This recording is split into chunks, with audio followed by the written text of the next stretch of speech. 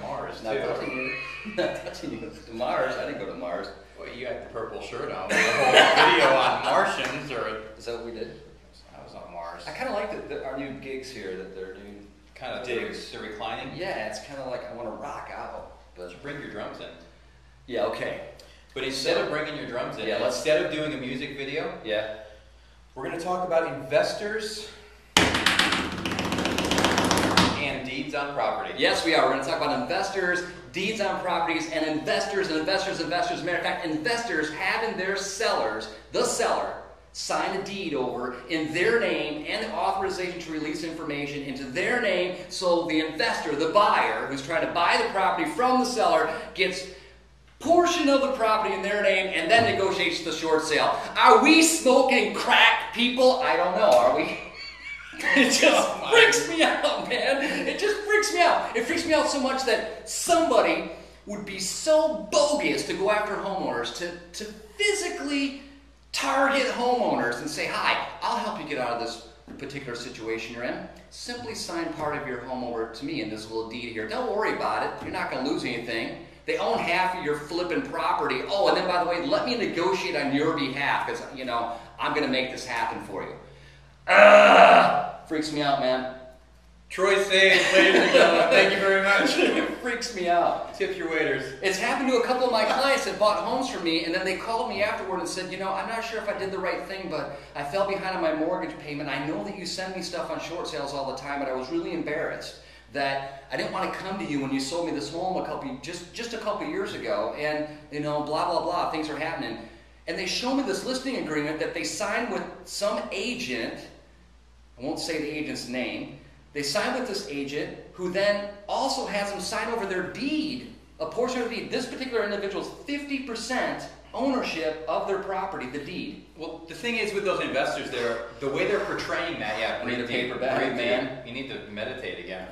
Okay, what the way this is being portrayed is, look, you know, if we have ownership interest in your property, that will enable us, it will put us in a stronger position to negotiate with the bank on your behalf and also be able to make a better case, if you like, for what we're trying to do.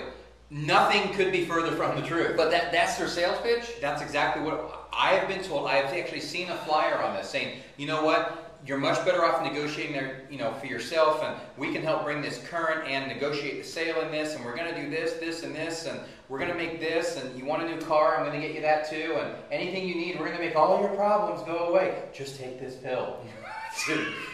Type of thing. The red or the blue. Well, right? exactly. But, okay, important thing here, when you sign over part of your deed, you're not signing over part of your note. Now you only have 50% ownership in a house that you owe 100% of the money on.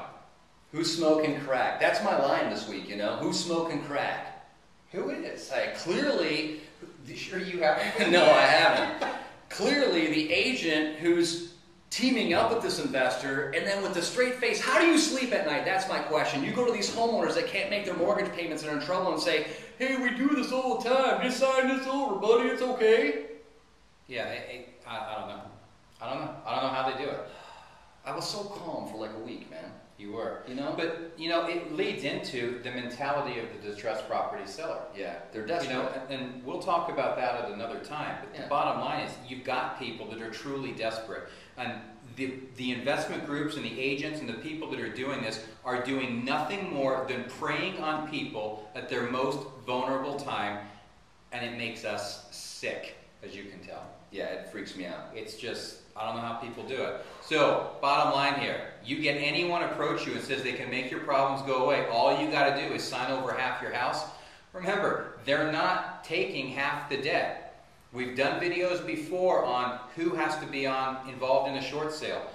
The person on the loan and the person on title. Those are two different things whatsoever. If you're on the loan, the house is the collateral instrument. If you only own half that house, whatever the value is, the bank now only have half collateral. Basically, they're going to come after, they want full collection. Your name is on that mortgage, they're coming after you. So rather than solve your problem, you just made your problem a whole lot worse. Yeah, and if you're an investor out there and you're pulling this kind of crap, why don't you call me and tell me how you can really do it? Matter of fact, I invite you you dirtbag. I invite you to come down to our office and shoot a video with us, and you tell the viewers on the internet how you're doing this and how you're honestly helping people. Let's talk about the 1099 they're going to get when they're foreclosed on. Let's talk about if you're 1% that you actually get done, that you're going to buy it for less than market value, so you think, and if you do, they're going to get 1099 on that. You come down and you explain to me and our viewers how you're saving homeowners from all this distress. You're not. You're causing them nothing but a freaking cancer added to a wart. Right? You're so irritating to me, I dare you to call me. I dare any of you to call me. Any of you. Thanks, I need therapy, man. I'm going to go get Troy a Valium right now, and we're going to see you next time. www.s2neg.com. Thanks for stopping by, and I dare you to call me. I dare you.